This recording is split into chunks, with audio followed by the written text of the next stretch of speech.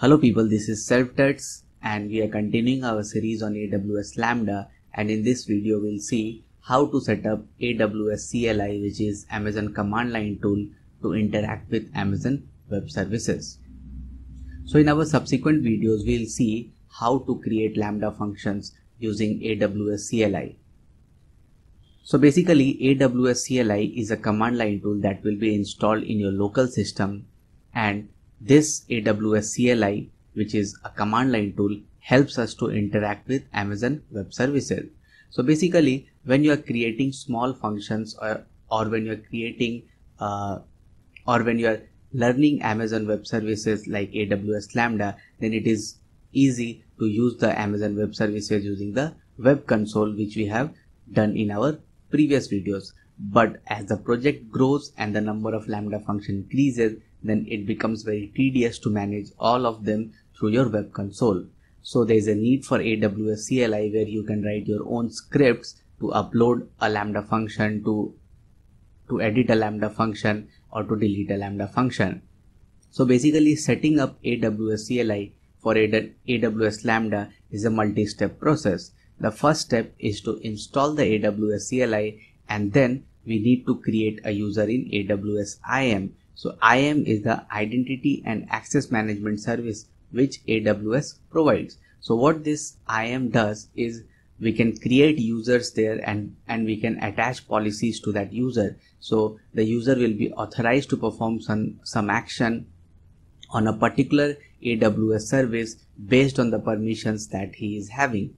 So we need to create a user in IAM and we need to provide some roles or policies to that user, and using that user you can interact with the AWS CLI to the Amazon Web Services remotely. And the third step is to configure the AWS CLI. So we need to create a user and then we need to configure this AWS CLI to interact with a particular Amazon Web Service. So we'll see all these three steps one by one. So first we'll try to install the AWS CLI. So for installing AWS CLI, we have some prerequisites. The first one is Python must be installed on your system. So if you are using a Linux system, then Python comes by default. So you can install 2.7.x or you can install 3.4. So there is no hard rule that you have to install Python 3.x. Python 2.7.5 is also fine. And then pip must be installed. So what is pip? Pip is a package manager used by Python. So suppose you are installing a package and that has dependency on some other package. So if you are doing it manually, then you need to download and install all those dependencies. But what this package manager pip does, it downloads all the dependencies by itself. So you don't have to worry about what my dependencies are for a particular Python module. Like suppose AWS CLI, if you are trying to install AWS CLI, then this may have dependency on some other modules. So what pip will do, it will automatically install all those dependencies. So to install AWS CLI, we need to fire this command, that is sudo pip install AWS CLI. You need to have root permissions for it because it will affect some root folder. So we'll try to do this installation and we'll see. So I'm in my Linux box. I'm using Vagrant. I have done a series on Vagrant also, how to make your development environment using Vagrant. So you can refer to that also. So I'm in my Linux box and I'll see what is the version of my Python. So I'll say Python -- version and it will say that I'm using the Python version 2.7.5. I'll say if pip is there. So yes, pip is also installed there. I have just fire the command pip and it gives me the different options that pip handles. So I'll try to install AWS CLI. So I'll fire the command sudo pip install AWS CLI. So what I'm telling, Python manager pip, please install AWS CLI for me. And what this pip will do, it will collect everything, the dependencies for the AWS CLI, and see this bot core is a dependency for AWS CLI and it is installing it, and other dependencies are already installed in my system. So it says that requirement already satisfied. So pip is a very good tool and you all and you should always install Python packages using pip. So now I'll say AWS version, and it will give me the version of my AWS CLI. So it is saying that the version of my AWS CLI is 1.11.128. So the AWS CLI has been successfully installed. Now what we need to do, we need to create a user in our AWS IAM. So this local system is having AWS CLI, but it is not connected to any remote AWS services. So we need to connect this AWS to a particular Amazon Web Services. So for that we need to create a user. So we'll go to our browser and we'll go to our Amazon Web Services.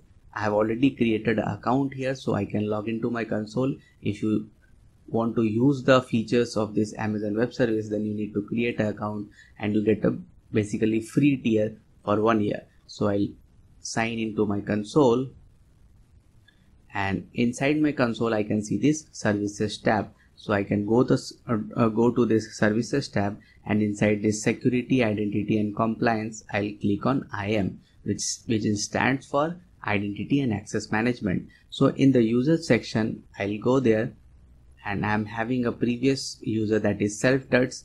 So I'll try to create a new user. So this time I'll say self-tuts CLI. So this is a CLI user, and access type is programmatic, like enable an access key ID and access secret key. So you need to select this programmatic access.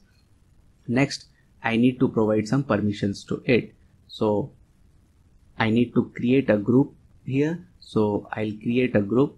So I'll say AWS CLI self-tuts. So this is my group, and I need to attach some policy that what are the different permissions that I'm providing. So I'll search for AWS lambda, and I'll search for AWS lambda.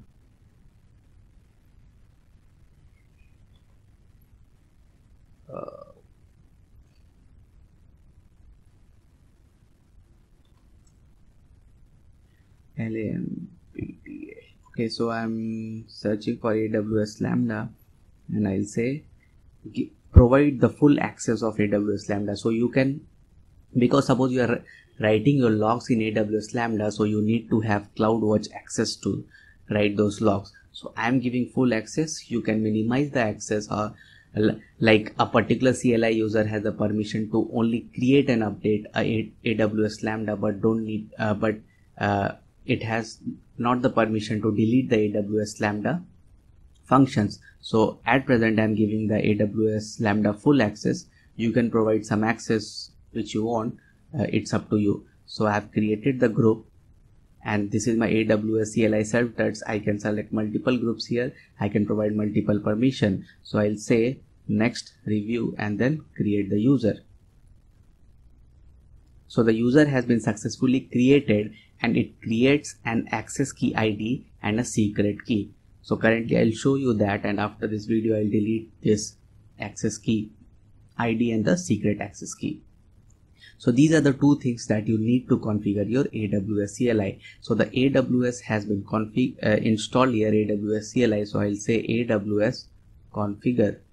So in my slides you can see that after installing AWS CLI, you need to create a user in AWS IAM, and after that you need to configure the AWS CLI so that the AWS CLI can know that which users Amazon Web Service I have to interact with, means what are the permissions I'm having. So just I'll go here and say AWS configure. So this will ask me about some access key and access ID. So it is asking me what is the AWS access key ID. So I'll go to my browser and I'll copy this, and I'll go to my Linux box again and I'll paste it there. Same way it will ask me for AWS secret access key. So I'll go to the Chrome browser and I'll copy it and I'll again paste it here. So I'll say this is my AWS secret access key. Now the AWS provide multiple reasons where you can upload AWS Lambda service. So each region is entirely separate from other. So you need to provide the reason. You can get a list of region that AWS provide by searching it on Google. So I use US West 2. So I'll say that my AWS default region is US West 2. So if I'm uploading or if I'm creating a new AWS Lambda function, then that function will be stored in the US West 2 region. Then AWS CLI provides multiple output format like JSON and table or text. So I'll say that my format is JSON. So the AWS CLI configuration has been done successfully. Now you must be wondering that where these credentials have gone. Means I have provided an access key ID and a secret access key, but where they are stored. So when you are configuring your AWS CLI, then AWS CLI creates a folder in your home folder. So I'll press CD and it will take me to my home folder. So here if you'll see, I'll do a ls minus LA. So LA says that you can see your hidden files. So if I'll show you, I'll go up and you can see that a .aws folder is present here. So this is hidden, because if I'll show you, I will simply do an ls means list my files. So it shows only these files which are not hidden. So to see your hidden files, you need to supply -LA flag to it. So that creates a .aws folder in my home folder. So I'll go inside it and I'll say cd .aws, then it will take me to that folder. And if here I list my file, I can see config and credential. So if I'll say credentials, then it can show me that the default access key that I have provided is here and the AWS secret access key that I have provided is here. Same way, if I see my config, so I can see that the output format that we have defined is JSON and the region that we have defined or stored is US West 2. So now you can understand that when I fire some command through AWS CLI, then it will read these two files which are present in my home folder and inside .aws folder. So this way you have configured your AWS CLI in your local system to interact with your Amazon Web Services. So this was all about setting up your AWS CLI for AWS Lambda. In my next videos, we'll see how to create Lambda function through AWS CLI without using Web Console, just by writing some commands in your command line tool. So this was all about this video. If you like my channel, please subscribe to it. And if you like this video, please give a thumbs up. Thank you.